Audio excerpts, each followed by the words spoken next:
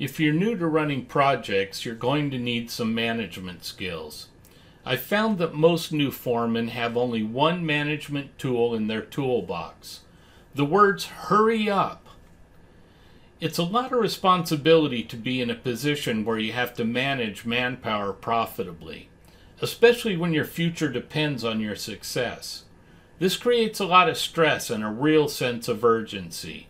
Unless and until there's a good management system in place, most young foremen just push. This type of management creates a lot of unnecessary stress and turmoil. Your management system needs to be consistent so that everyone knows exactly what to expect. Easy to implement, otherwise it won't get used. Fair, so the employees will embrace it. So here it is in its basic form. You need to give employees clear instruction, and you need to make sure they understand them. Like the old saying goes, garbage in, garbage out. If you don't give clear, detailed instructions and make sure they are understood, you will not get good results. It's that simple.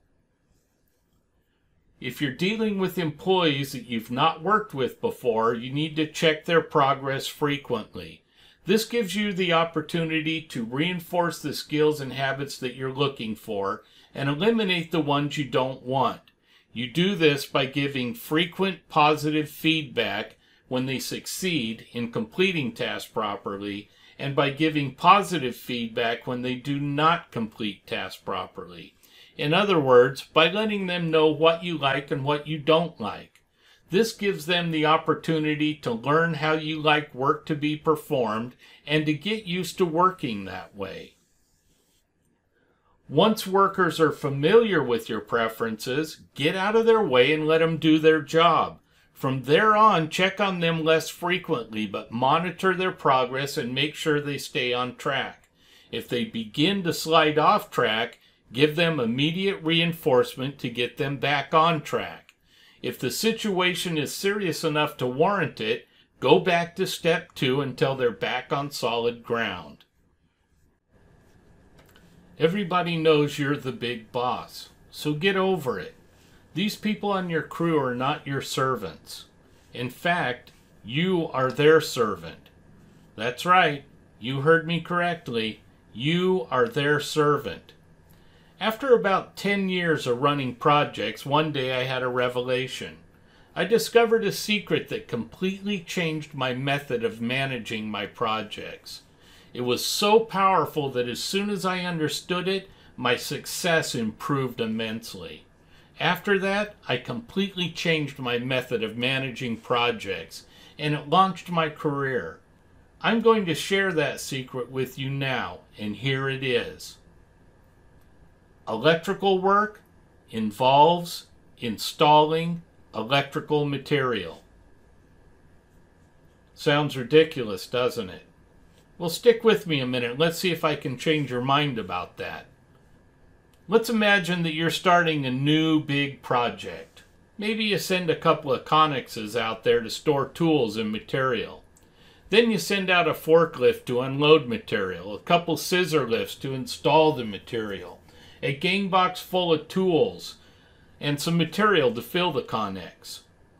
Now, at this point, you could probably bill that project for the material in the connex and some mobilization fees. But from there on, if no material gets installed, your company probably isn't going to see any more money. From that point on, your company gets paid each month for the amount of material they get installed, plus the cost of any new major material that shows up on site. But if material shows up and doesn't get installed, those checks are going to dry up real fast. Your primary goal is to get material installed. Now let me ask you a question. What does waiting on a scissor lift to charge so you can continue your work have to do with installing material? Nothing. What does a crew waiting on missing material to arrive have to do with installing material? Nothing. What does two journeymen waiting on a specialty tool to arrive on site have to do with installing material? That's right, nothing. What does your lead electrician bitching to the carpenter about his ex-wife have to do with installing material? Not a darn thing. Here's my point. You need to do everything you can to pave the way for your crew so that when they show up at their assigned work area, they have no obstacles to prevent them from installing material. That means you need to have all of the material, tools, equipment, and manpower on site and in their work area before they're ready to install it. You need to understand the contract documents and have answers for every gray area before they turn their first screw. You need the plumber and tin knocker out of the way. You need to make sure the general contractor has the work you need in place and their material, tools, equipment, and trash out of your way before your crews move in. That's what I mean about serving your crew. You need to make it as easy as possible for them to get in there and install material all day long. The better you do this, the more profitable your project will be. You need to make installing material your #1 goal, and you need to eliminate everything you possibly can that might keep that from happening. The better you are at this, the more efficient your job site will be. I once had a foreman working for me that always had the right things in place at the right time, but he always waited until the last minute to make it happen. It drove me nuts. I always gave him the heads up on things several weeks in advance, and he waited right up to the last possible minute to execute. One day I asked him what the date was. He quickly told me, the 7th of December. I quickly responded, wrong. He looked at me a little confused and said, look, it's right here on my phone, December 7th. I said, no, Ron, it's the 21st of December. If you're not looking 2 weeks ahead of yourself, you're living in the past. You need your material on site 2 weeks before you need it. If you bring it in here at the last minute, you're flying by the seat of your pants, and that doesn't work for me. What if General Motors had a crew punch in but no material to build any cars? Sounds ridiculous, right? A job site's no different. Materials need to be on site 2 weeks in advance. Tools and equipment are a different subject, but should be on the radar 2 weeks in advance. You need to ask yourself 2 questions at the end of each day. Do I have all the material on site today that I'm going to need 2 weeks from now? And will I have the tools, equipment, and manpower on site in time to install it? You need to walk through every task. When you assign a task to a worker, you should walk them through the task and tell them exactly how you want it completed. Leave a little room for discussion. There are often 100 different ways to complete each task, and 80 of them will be acceptable. If the worker has a suggestion and it won't disrupt the overall result you're trying to achieve, or if it's just flat out a better way, let them do it their way and thank them for the suggestion. Everybody likes to make a contribution, and workers feel good at the end of the day when they help create good solutions. Unless it's critically important to the outcome, be flexible and encourage participation. This will make work more enjoyable for them without affecting your outcome. Happy workers truly are productive workers. As time goes on, you will both get comfortable with each other's methods, and your workers will learn how to flavor their work to match your preference. Let the employee get satisfaction from their work. It is really important to understand that people like to succeed. They like to win and they like to showcase their skills. This is what makes their job enjoyable for them. When you give them the ability to play a role in how they build things, they appreciate it and start to enjoy working for you. That is why it's important to let them flavor the task as much as possible with their own methods and ideas. This promotes ownership of the task. Let them know that as long as they can perform the task efficiently and professionally, then you'll let them have more freedom to suggest their methods. However, if they don't succeed, you'll have to select the methods in the future. This will challenge them to make suggestions wisely and make every effort to give you results that impress. At the end of the day, they will go home fulfilled and satisfied that they created something special on their own, and they'll look forward to returning tomorrow and doing it again. Instead of just a job, their work will become an exciting event that they look forward to each day. Happy workers truly are productive workers. Always keep this in mind. After you go through the task and you've both agreed exactly how it is to be accomplished, always have the worker repeat the task back to you. When people listen, their minds are constantly thinking ahead of your speech.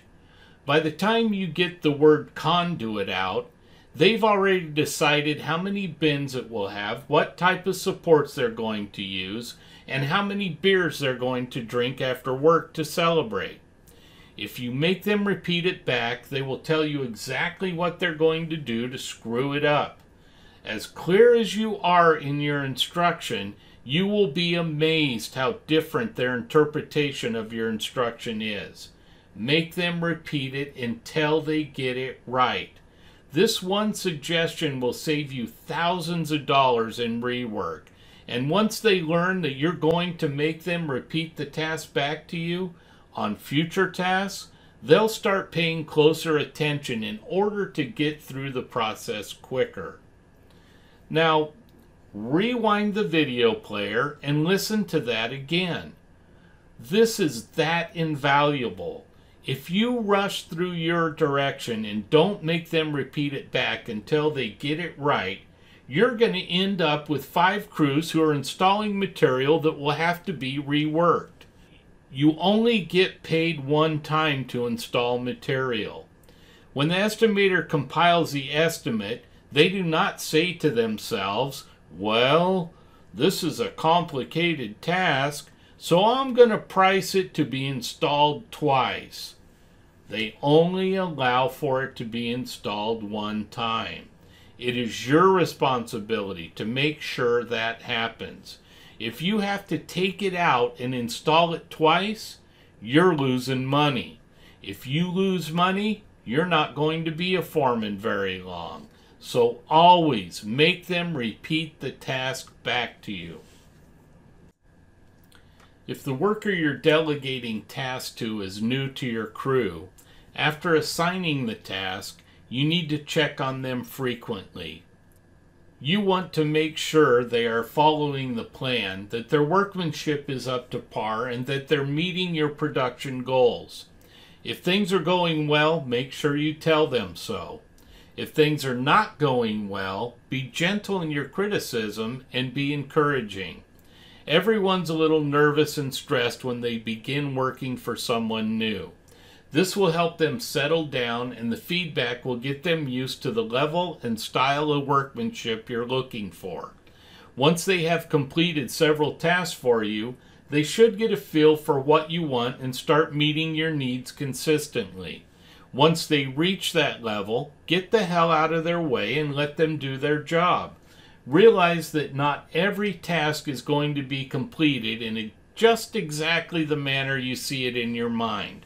Insist that they contact you before they change anything in the agreed plan, but be prepared to see things altered just a bit. As long as the overall goal is achieved, the work looks good, and they met their time allowance, accept it and move on. This will help keep you both sane. I once knew a young family who had their first child, a boy. These two parents had every detail of this young child's life mapped out for him. They told him what to eat, when to sleep, how to walk, what toys to play with, and how to dress. There wasn't any part of his day or his life that they did not dictate to him. One day, the kid quit pooping. They'd put him on the toilet and demand that he do his duty, and the kid would just sit there. He wouldn't let it go. Eventually, they took him to a doctor. The doctor gave him a clean bill of health, so they took him to a psychologist, told him of the issue, and asked for his help. After some discovery, the psychologist told them that the reason the kid wouldn't poop was because it was the only thing he had control over.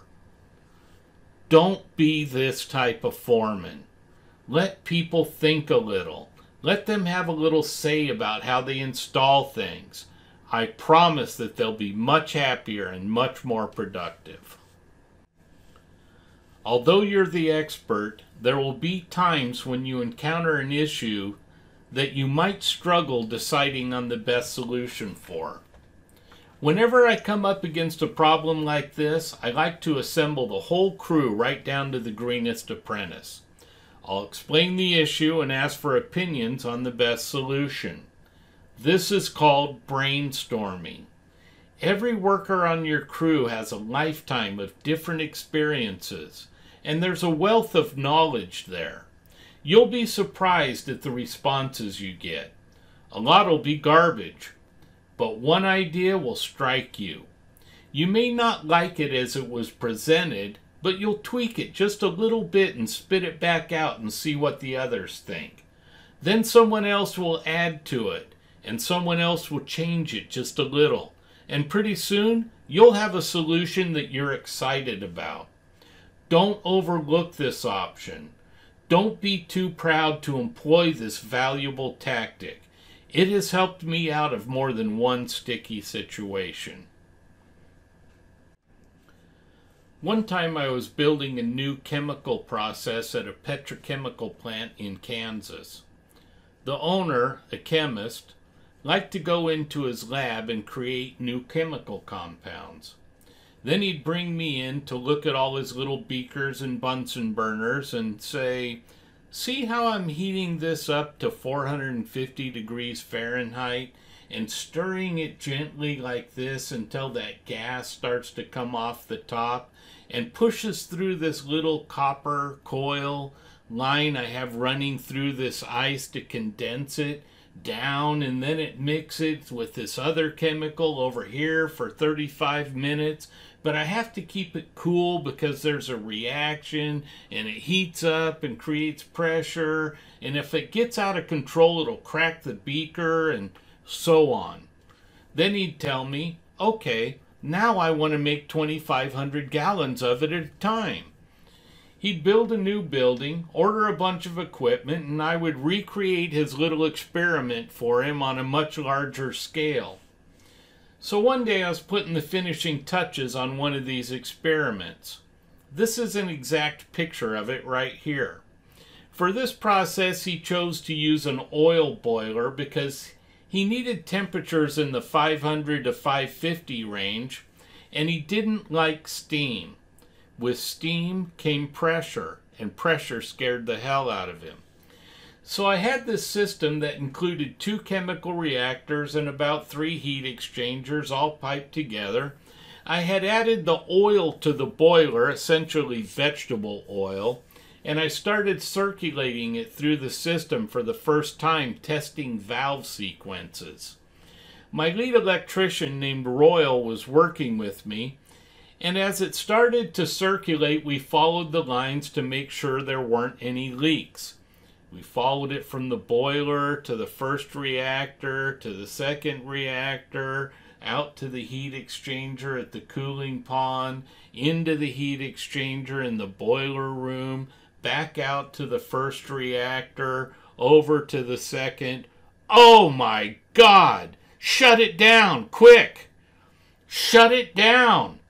Apparently, there was a port on the second reactor that we weren't aware of that hadn't been sealed off.